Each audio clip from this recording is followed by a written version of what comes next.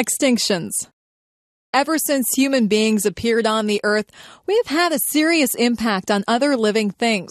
One of the most serious results of the human presence has been the extinction of other species. Since the arrival of humans, many species of animals and plants have died out as a result of human activity.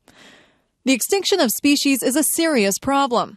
When certain species are eliminated, this may disrupt the balance of nature, leading to overpopulation of some species and extinction of others.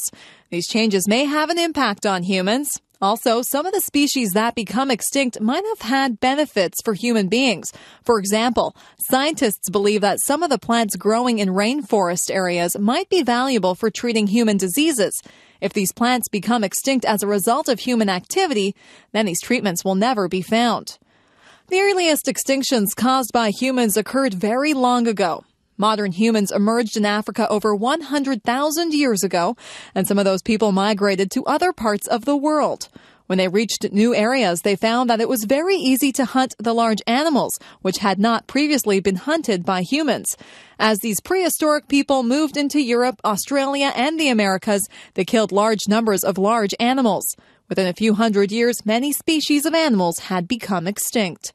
For example, prehistoric people reached New Zealand less than 1,000 years ago, but they soon hunted a huge bird called the giant moa to extinction.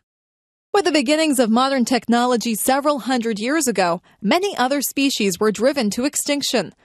Hunters armed with guns were able to kill vast numbers of animals. In North America, this led to the extinction of bird species such as the passenger pigeon, which had previously been very numerous. Other species were nearly wiped out, such as the large prairie mammals called bison. There were once millions of these animals, but now only a few thousand remain. Today, many more species of animals and plants are going extinct. Sometimes this happens because of human expansion into areas that are the habitat of certain species. When people clear a forest, some species may be lost. In the near future, many other extinctions are possible or likely. In some cases, the problem is due to human greed. For example, some people buy ivory that is taken from the bodies of animals such as elephants or rhinoceros.